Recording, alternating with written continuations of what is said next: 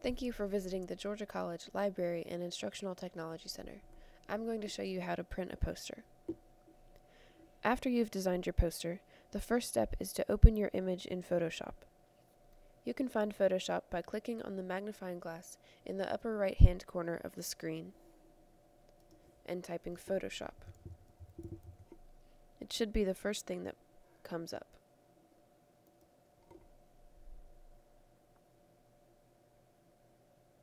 Once Photoshop is open, you need to open the image you're trying to print. So in the menu bar at the top of the screen, click File, then Open. Locate your file in the Finder. Mine is gcsu.gif. Click Open, and your image will appear on the screen. Next, you need to make sure that the image on the screen is the same size that you want it to print. So in the menu bar, click Image, then Image Size. Look in the box that says Document Size, and make sure that the unit of measure is set to inches. My image is 20 inches wide and 12 inches tall. That's exactly the size it's going to print.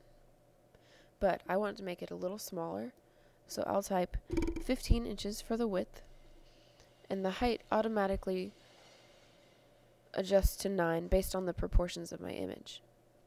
Something you should note here is that if you start with an image that's very small, like 2 inches by 3 inches, you won't be able to print it at a larger size like 15 by 9 inches because it will be very distorted.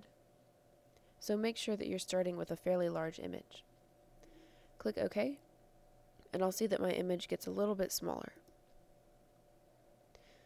Now that I'm sure my image is exactly the right size, I'm ready to print. So in the menu bar, click File, then Print. When this window pops up, make sure that GCSU Poster Printer is selected. If you look at our preview over on the left, you can see that our image is a little distorted. That's because we have to define our paper size. Right now, it thinks our paper size is 8.5 by 11. To change that, click Print Settings. Then, beside paper size, select Manage Custom Sizes. Click on the plus sign to create a new paper size. Then type in the size of your image where it says paper size. Under Non-Printable Area, select GCSU Poster Printer. Click OK, and then Save.